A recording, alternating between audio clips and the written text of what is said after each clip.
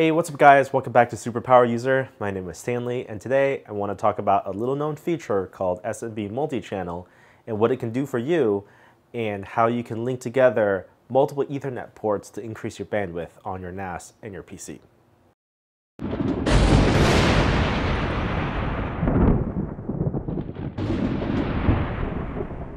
For decades now, link aggregation has existed in the business world, especially in the enterprise and large business settings. However, in the smaller business settings or in the home setting, link aggregation hasn't been really applicable due to a number of factors. First of all, it requires expensive hardware to do all the processing to be able to aggregate multiple Ethernet ports together. Or even if you do link aggregate multiple Ethernet ports together to show up as a single connection, it only works with multiple clients talking to that to the server. In other words, if I have a single computer and I want to plug all these Ethernet ports in and have all the data go across all the ports, it doesn't actually work like that. For example, if you have two 1 gig Ethernet ports plugged into your NAS and into your computer, because it's only one client, it'll only use one of the Ethernet 1 gig lines. If you have two clients, however, you can fully saturate both lines. So link aggregation isn't actually the solution if you want to have a very, very fast connection from your desktop to a NAS, for example. Now, that's where SMB Multichannel comes in. So what is SMB Multichannel? Well, it's a feature that was released a few years back, first on Windows Server 2012, which was part of SMB 3.0, which is a more automatic way of divvying up the data across multiple Ethernet channels and across multiple lines to a server. So it is a little bit more automatic, and it actually works with one single client and one server. So basically, with SMB Multichannel on SMB 3.0, I can have a desktop computer connected either 2 or 3 or 4 different Ethernet ports, run that through a switch, and then have multiple ports going into a NAS and fully saturate all the lines and have max out the connection across both the computer and the NAS. So I want to talk about how you set that up on the QNAP NAS and the configurations required for that. So what I got here is the QNAP TVS A82 ST3, which is an 8-bay NAS on an Intel processor platform. I'm going to show you how to connect everything together and show you all the software configurations that you'll need to do, along with a couple benchmarks to prove that it works. So you can follow along with your own NAS or a QNAP NAS, and hopefully it'll work for you as well. The first thing you need to do is to make sure that it has multiple Ethernet ports. In this situation, on this device, I've got two 10 gigabit Ethernet ports along with two 1 gigabit Ethernet ports. Of course, you'll need to have multiple cables, and I've got here our two Cat 6A cables. Cat 5e works just as fine if you're on 1 gigabit as well. So all you need to do is to plug both cables in, right? And once you have both cables in, you need to make sure that these cables go into the switch. And I've got a switch right here. It's a QNAP switch, but any unmanaged switch will do just fine. You have to make sure that the switch is attached to a router, so something that gives out the DHCP addresses. And from there, on the computer side, you need to make sure that you have two cables coming from the switch going to the router, going from the switch to the PC. So basically all the connections is, you've got all the connections in here going to the switch and going from the switch to the PC. Of course, your router has its own separate connection going to the switch as well. That's how the IP addresses get distributed. And that's another thing to note is this really needs to be on a DHCP traditional network rather than manual IP addresses. Basically, any router that issues out DHCP IP addresses will work. It just needs to be a little bit more dynamic so that it recognizes that multiple, these multiple IP addresses belong to a device. Anyway, I've got the Ethernet ports plugged in. I'm gonna plug everything up and power it on, so be right back. All right, I've got the NAS rebooting right now, and the first thing we need to do is to go to Google and download Putty. It's a free SSH client that allows you to log into the NAS and make configuration changes. So all you need to do is go to search up Putty. Release 0.71 is the latest version, and then download the 64-bit version. And of course, you can save desktop, and then you can go through the installation. I've already got this installed, so we'll just pick up from there. So the first thing you do is you fire up Putty, and it'll ask you what is the host IP number. And for me, the IP address is 192.168.1.25. That's what I've got my NAS. I know that for a fact. If you don't know what your IP address is, you can go to QFinder Pro if you got that installed, and then you can see what the IP address is on your NAS. So I've got that typed in. You could just, once I've got that on, port 22 is fine, and log in. And then, okay, for the first thing you need to do is to type in the username for your NAS. In my case, it's admin, it hasn't changed. And then the password that you usually use to log into your NAS. With that, you're now logged into your NAS, you're SSH'd into the NAS. So the first thing we need to do is to navigate to the SMB or the SMB config file. So it's located here. What we'll do is use the vi command to be able to edit this file. So it's vi/etc/config/smb.conf. Enter.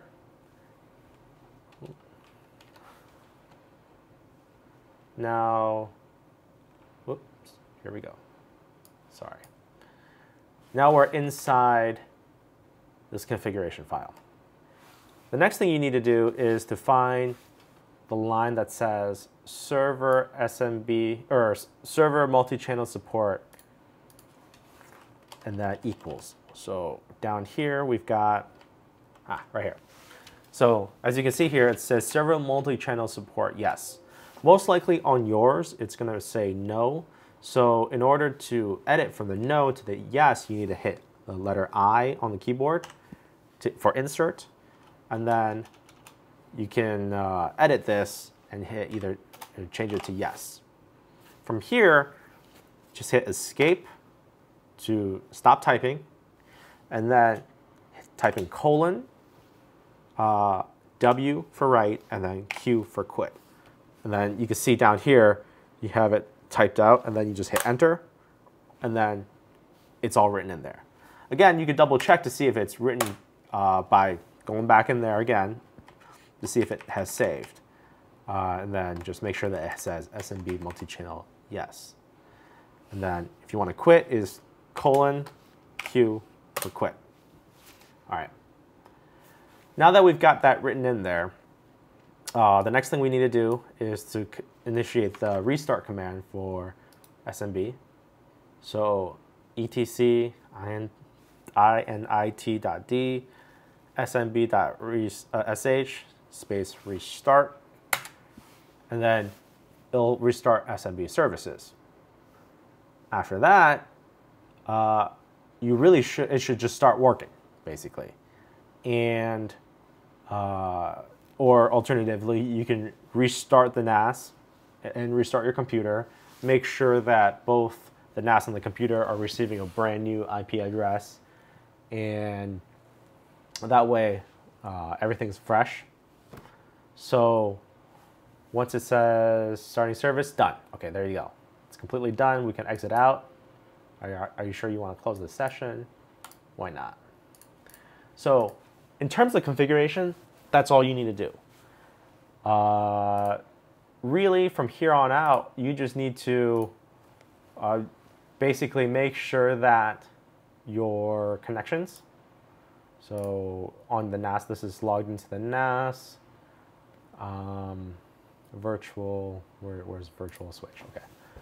All you need to do is to make sure that the physical adapters, in this case, I've got virtual switch, this adapter, physical adapter 1.25, along with 1.26, both are receiving an IP address.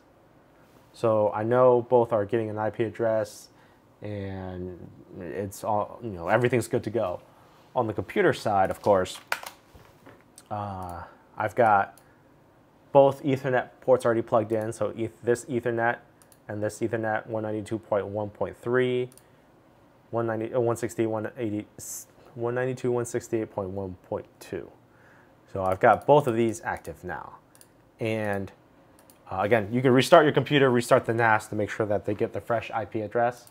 But basically, after this, you're completely done. So in terms, and then if you want to do a speed test, this is connected on the 10 gigabit. So I got two 10 gigabit Ethernet ports connected to 10 gigabit Ethernet ports through a 10 gigabit switch.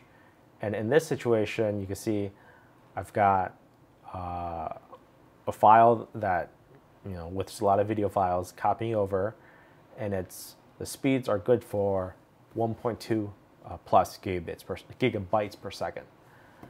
This is really limited to the bandwidth of the NAS and or the SSD on my computer. And as you can see, I'm really pulling 5 to 6 gigabits per second on each Ethernet. So really, out of 10 gigabits, I'm probably not getting the most I can. I'm not pulling full 20 gigabits just because of, again, of the bottleneck of some of the hardware. But if I were to have 1 gigabit, and then here's another test, this is just 1 gigabit Ethernet. So I've got two 1 gigabit Ethernets connected on the NAS, and then again, two connected on the PC. And you can see here, on a copy paste, I'm pulling about 225 megabytes per second, which is approximately full 2 gigabits per second, saturating both Ethernet lines. So as you can see, the SMB multi-channel works very well, very stable, and you get very good performance and scaling out of it. It basically maxed out the gigabit Ethernet connections and did pretty well on 10 gigabit Ethernet, but of course I was bottlenecked with the drives and the PC on that.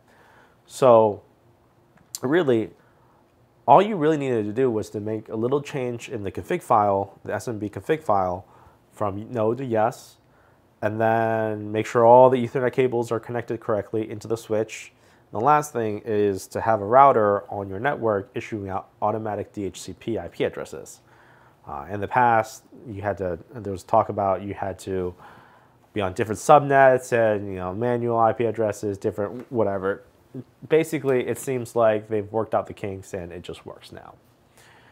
As I said previously, SMB Multichannel originally came out in Windows 2012, Server 2012, and works natively with 2012, 2016, 2019. And for example, if you have a Thecus NAS running Windows Server, basically you just plug it in and it talks over all the Ethernet ports and it just works. However, it's important. There's one caveat I wanted to bring up. One thing you should know is that the QNAP NAS, the way it implements SMB is through Samba instead of CIFS.